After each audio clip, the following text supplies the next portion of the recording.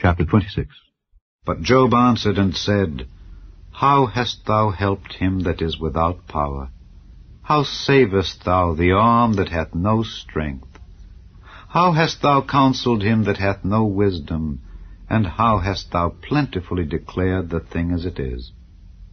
To whom hast thou uttered words, and whose spirit came from thee? Dead things are formed from under the waters, and the inhabitants thereof. Hell is naked before him, and destruction hath no covering. He stretcheth out the north over the empty place, and hangeth the earth upon nothing. He bindeth up the waters in his thick clouds, and the cloud is not rent under them. He holdeth back the face of his throne, and spreadeth his cloud upon it. He hath compassed the waters with bounds, until the day and night come to an end. The pillars of heaven tremble, and are astonished at his reproof. He divideth the sea with his power, and by his understanding he smiteth through the proud. By his spirit he hath garnished the heavens.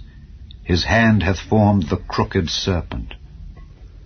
Lo, these are parts of his ways, but how little a portion is heard of him.